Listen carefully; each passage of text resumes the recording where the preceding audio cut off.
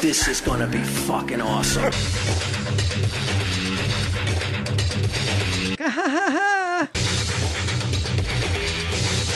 Tell him, Steve Dave. This is, we come to meet her. We come to know her as Tina. She wouldn't give her last name, so we called her Tina X. And she had an outside booth and an indoor booth. Right. We're here with Tina at the Collingswood auction, and do you want to give the name of your business? Not really.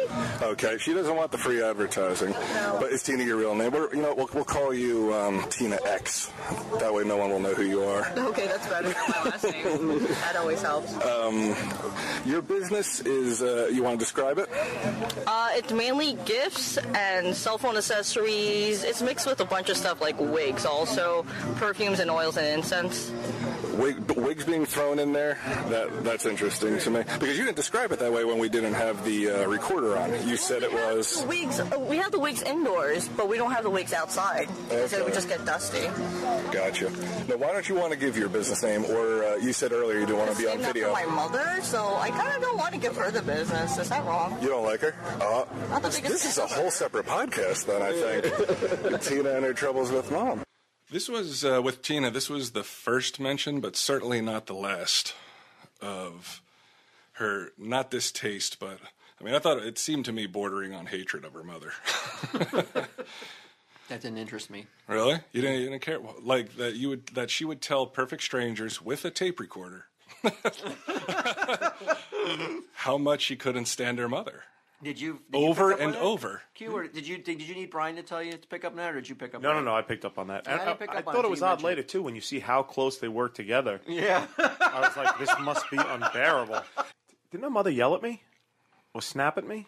Did she? Well, she told you. I didn't see that. Back. I don't think she snapped at you. Nah, we'll see. I don't like a mother either. I'm with her on this.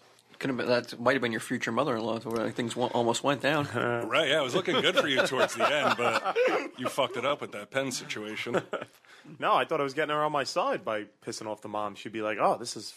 But they're a very fucking... You got to win over the parents of a traditional Chinese family. That's what I'm doing wrong. The bride is a minor hurdle. Yeah, insequential in the whole.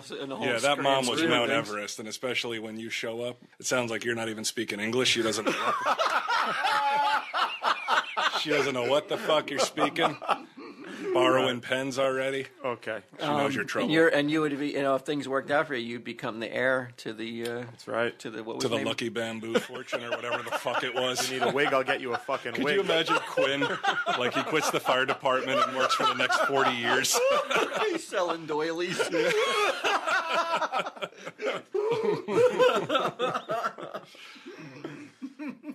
Oh, I would love it. I would not.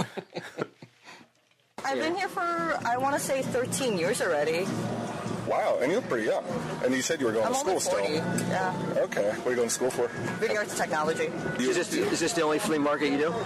We used to do Columbus and Englishtown also. Out of nowhere, this is when we eventually figured out that Tina X was kind of sassy.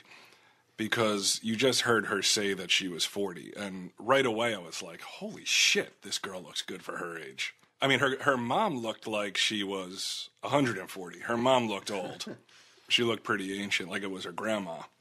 She could have said she was 12 or 30, and I would have, anywhere between here, I would have believed it. But I kind of was like, wow, she's 40. This is where the bread is made, though. Yeah. This is where hay is what's it called? Hay is made. Hay is made here. Yeah. Let's throw out a couple more metaphors that are unnecessary.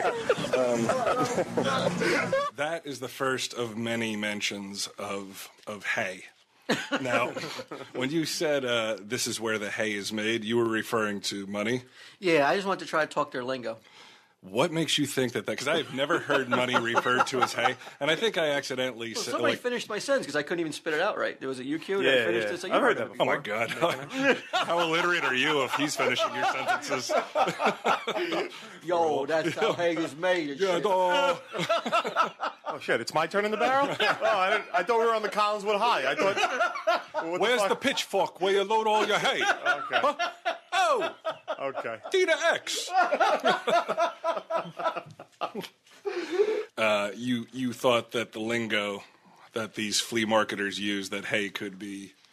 I don't want them to look at me like I'm an outsider, because in a lot of ways I feel like I can identify with some of them. They have a lot more hardships than I do. Ira. Selling merchandise. It's almost the same thing. I just sell it at a brick and mortar store.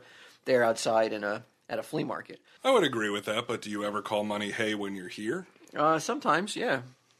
Really? To who? Mike. Is Mike here right now? Yeah. Hey, Mike. Yeah. If I were to say, whoa, we made some decent hay today, what would hay stand for? I'm going to assume money, but I figure knowing you, probably sex. So you would figure knowing me, probably sex, but knowing Walt, you would say probably money? Yeah. Proven right. Mike and Walt, when they ask you for the hay, when you come to the counter, they actually mean money. And if Like I happen said, to be at the counter, I was trying to I want to talk. see your tits. I was trying to talk in that kind of like simple, like old world kind of way. Do you feel like at this point you were still a little bit arrogant as far as like, Yeah, but I was trying to talk down to be a commoner. you'll be like, I'll be on their level. Yeah, I won't exactly. expect them to rise to mine. No, really, I just thought like that was an old-fashioned kind of term, and we're dealing with kind of an old-fashioned world there. It's definitely a snapshot from another time. Yeah, and I mean, they may have current products like cell phone cases and all this other shit, but the look and the mentality is very similar to decades earlier. Yeah, and I'm just, I was trying to get us in, make them feel comfortable with us so they would open up, sticking to something, a microphone in their face. Some of them might not even seen a microphone that looked like that before. It was actually a digital tape recorder. So you do belong in that old world, because even you didn't know what the fuck it was. Inside Tina X's booth is pretty. It's pretty impressive. There's a lot of different stuff. A lot of merchandise in there. Do the inside? See, I come from a town where, like, I lived uptown, and we always looked kind of down at the people that lived at the bottom of the hill, the downtowners, the peasants, like the untouchables. When you have your booth inside and it looks this good, do you have that sort of attitude towards the Collingswood outdoor guys? She can. She has a table outside as well. I thought that was kind of a dopey question. Not 2 seconds earlier, we were outside with her at her table, and then you ask her about, if she looks down at the people outside. You knew her dad was manning a table outside. That's nice of you to point out my stupidity. Like, hold on, pause that. I have some insightful comments I want to make. Wow, you're fucking dumb. It was well worth it. I didn't mean it in a bad way, but it was like, what were you thinking? Though you knew you were just outside with Dude, her. I'm vamping here. I'm trying to think up questions on the fly. Fucking cub reporter here. Trying to think, I don't know what he's doing. Look, I know, like, we're going to take away your press credentials, dude. let's just keep going. I just thought that was strange, because it wasn't like a half hour later. We just walked in the air out from the blistering sun, and you knew that we were I was probably on the verge of heat stroke. I'm fucking 500 pounds. I'm sweating all over the place. Let's cut it out then. Cut that out then. No way, that stays. How much does an average wig go for? 19 to 29. And how much? Oh, that's it. Wow, that's a I can deal. charge you more if you That like. does sound reasonable. I find that your questions are much different from mine, or the few that Quinn asks. It's like everything that you ask is business oriented. What's your best seller? What are your best days? How much hay do you make?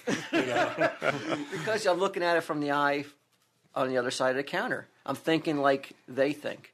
And if I could take a few of their ideas, some wigs, something I can make it branch out into Jay and Silent Bob's. I would love to see a fucking wig in this store that you're trying. I mean, I wouldn't put it past you. I'm looking to see what might have that crossover appeal here. Mm-hmm. And I don't know what you were asking her. You were asking her. Yeah, I come more from the angle of not even consumer. Yeah, what I is don't your know what angle I'm coming from. I'm just like, so who does everyone make fun of here? But yeah, truly, like I find when I went back and listened to this over and over, the questions you ask are like, what are your best? It's a very focused, a laser focused, mercantile kind of view that you take.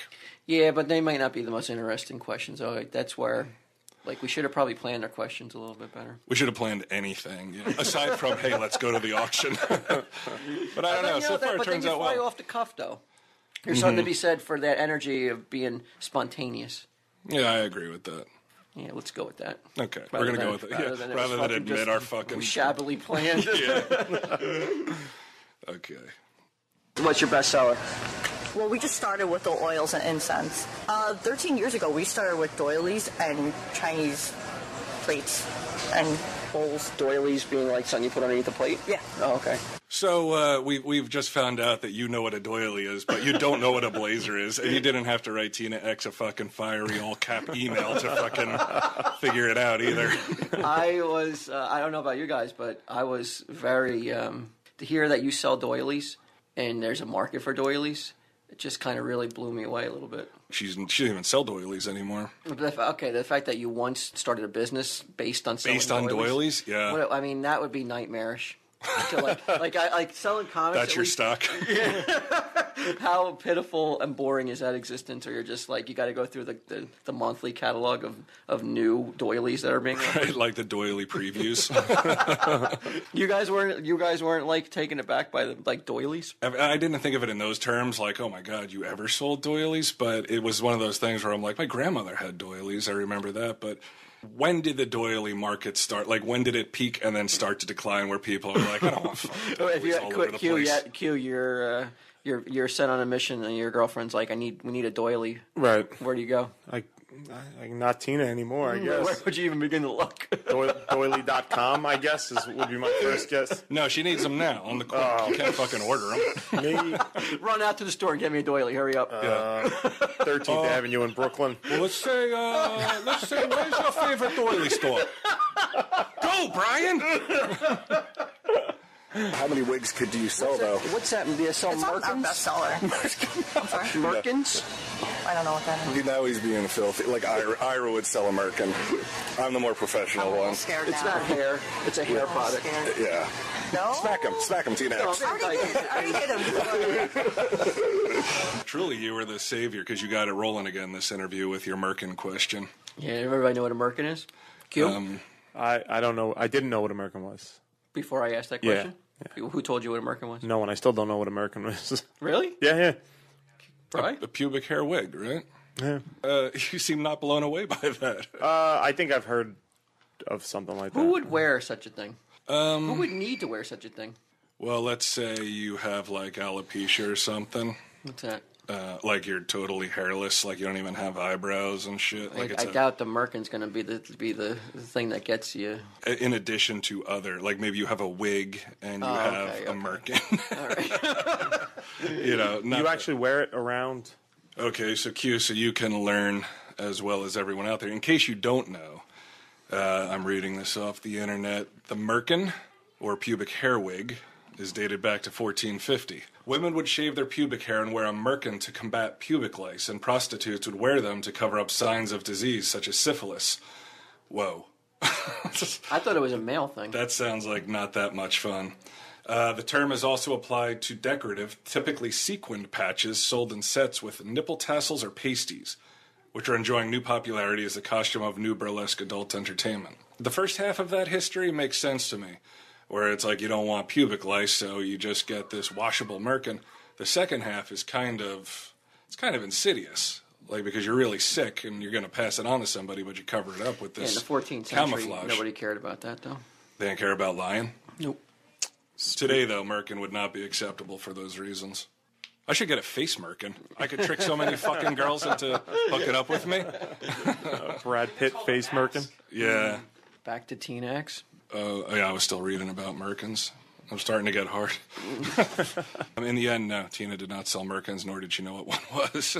All right. Good question, though, Walt. It was nice to see you deviate from what's your best day and how much hate can you make. Yeah, I felt the it was sinking there. The interview energy was dropping, and you got it right back up to I don't know fucking about that, but like red level. I was ready to move on though from Tina, but then Q started to with the charm. A little bit of charm came in and Turned picked it on. right back up. Thank you. Thanks, Will.